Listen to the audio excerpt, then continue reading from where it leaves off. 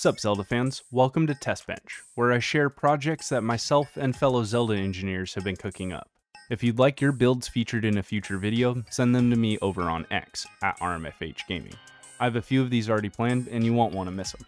So make sure to subscribe and hit that notification bell to stay up on my latest posts. While you're at it, show some love and hit that like button to let me know you enjoy these kind of videos. With the formalities out of the way, let's get started. To begin the series, I decided to try to recreate the Master Cycle 0 from Breath of the Wild. Today I'll show you how to craft 4 different versions of it. We'll start with the Model S. The most integral piece of all of these builds is the Zonai motor. This will make it so the stabilizer we connect to the cycle can keep the build upright.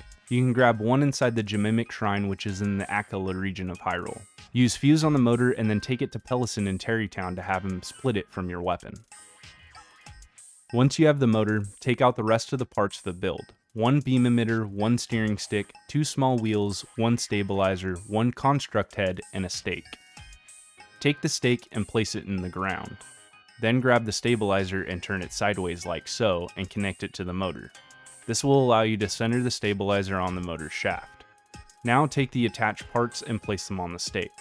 From there, put on the front and rear wheels, making sure to keep them lined up. After that, put on your steering stick, connect the beam emitter to the construct head, and then attach them both to the front of the vehicle. The last thing to do is to detach the stake from the bottom of the motor, and you'll have the Model S version of the Master Cycle.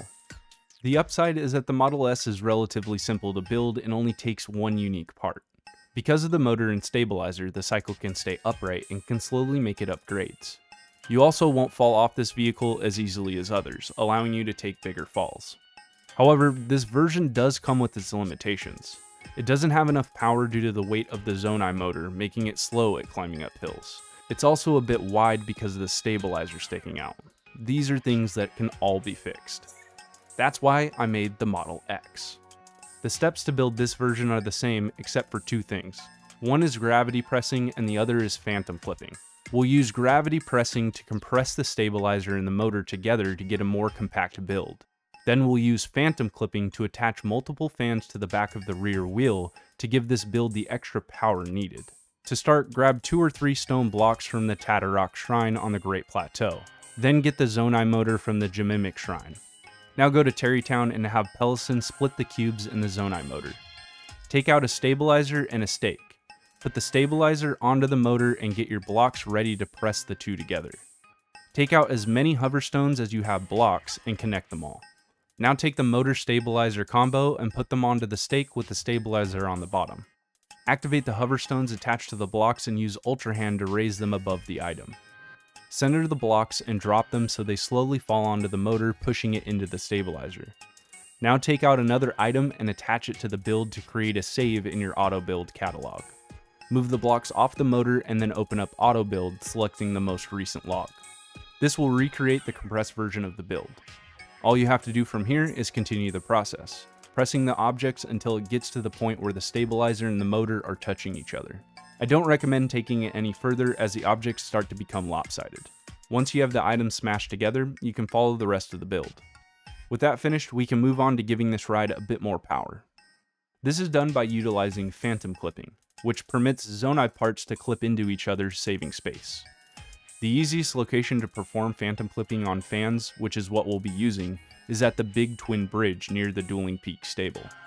You can attempt to use the ones at Hudson Construction, but I've not tested them. Go to the Big Twin Bridge and put one of the fans onto the cycle.